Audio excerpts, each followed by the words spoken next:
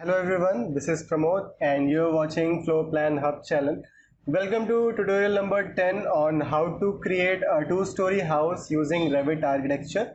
So previous classes में हमने यहाँ पे complete अपना 3D मॉडल तैयार कर लिया है.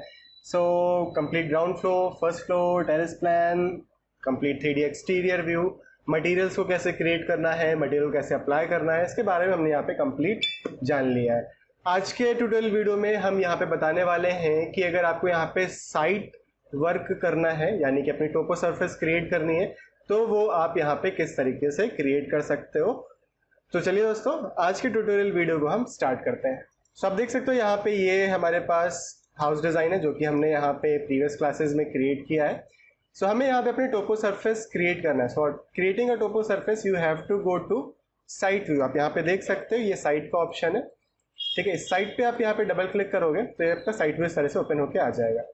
देन इसके बाद यहाँ पे आपको जाना है मासिंग एंड साइट पे. देन यहाँ पे टोपो सरफेस.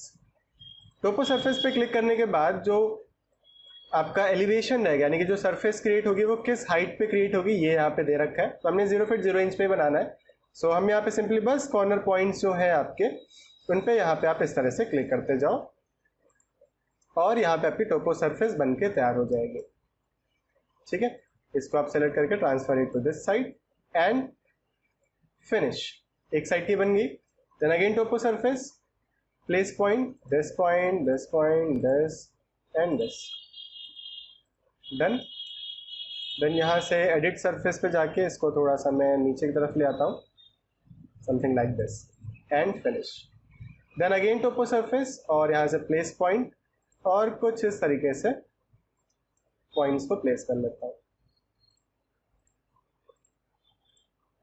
अब मैं यहाँ पे बस इस तरह से क्रिएट करूंगा कि जब मैं कैमरा व्यू तैयार करूं तो प्रॉपर्ली आपके यहाँ पे ग्रीनरी शो हो. ओके, सो अगर मैं 3D देखूंगा तो यहाँ पे टोपो सरफेस देखो इस तरह से आ गई है.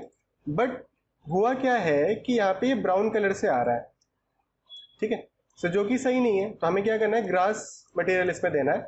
सो इसके लिए यहाँ पे जब आप टोपो सरफेस को सेलेक्ट करोगे सो मटेरियल के यहाँ पे ऑप्शन आएगा बाय कैटेगरी. इस पे आप क्लिक करिएगा. सो यहाँ पे आपका मटेरियल ब्राउजर ओपन होके आ जाएगा. देन यहाँ से create new material, identity, name 1 dot grass, graphics, use render appearance.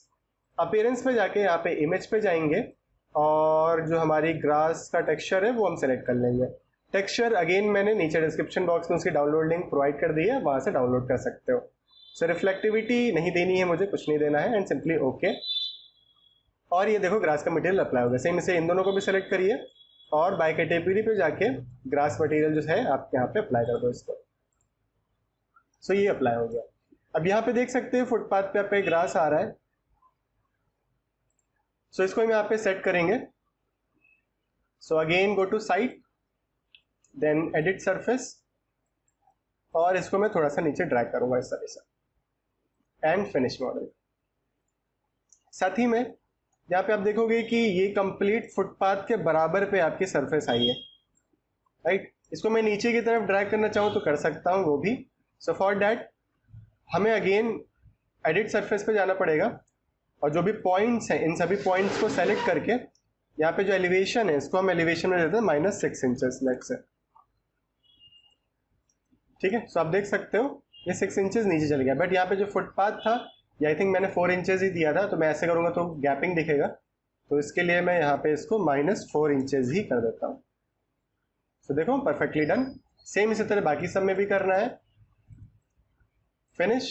इस सरफेस को भी सेलेक्ट करिए, एडिट सरफेस, सारे पॉइंट सेलेक्ट कर लीजिए और एलिवेशन -4 इंचेस. फिनिश. अगेन इस सरफेस को सेलेक्ट करिए, एडिट सरफेस, इस कंप्लीट मॉडल को सेलेक्ट करिए, देन यहाँ पे एलिवेशन -4 इंचेस एंड फिनिश. हो गया ये. देन इसके बाद मैंने कहा फ्रंट में मैंने यहाँ पे कुछ प्लांटेशन वर्क करना है और साइड में भी इधर मुझे प्लांटेशन वर्क कंप्लीट करना है. सो गो टू ग्राउंड लेवल और यहाँ पे मैं simply architecture, then component, model in place, case work ले लेते हैं. ओके, देन यहाँ पे ओके अगेन.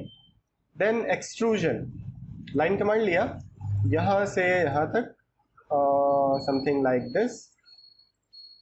देन ऑफसेट, यहाँ पे मैं 4 इंचेस का ऑफसेट दे देता हूँ.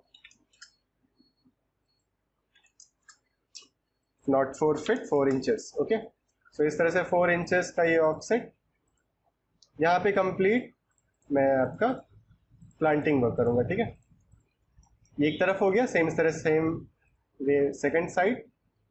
सो फ्रॉम हेयर टू, और वी कैन से, चलो यहीं से यहाँ तक बस करेंगे। ठीक है, और this will be not 1 feet, this will be 2 feet. Okay, then offset again 4 inches, 4 inches, 4 inches and 4 inches. Trim, दोनों लाइंस को सेलेक्ट करो, जो एक्स्ट्रा लाइन है वो डिलीट हो जाएगी, और फिनिश। 3D देखोगे तो इस तरह से आपके बॉक्सेस बन के आ जाएंगे दोनों तरफ। देन अगेन आइए ग्राउंड लेवल पे, then again create extrusion rectangle, और यहां से ये रेक्टेंगल इस तरह से बना दीजिए,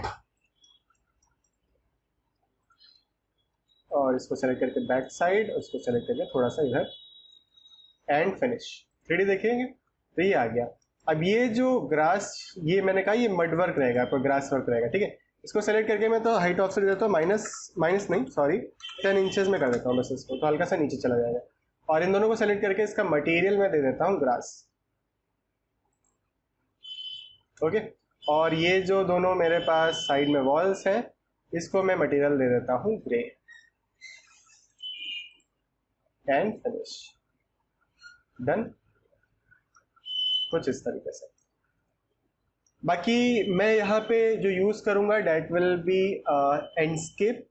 ठीक है, सो एंडस्केप में यहाँ पे इसकी खुद की एक एसएस लाइब्रेरी होती है जिसमें आप प्लांटेशन वर्क कर सकते हो।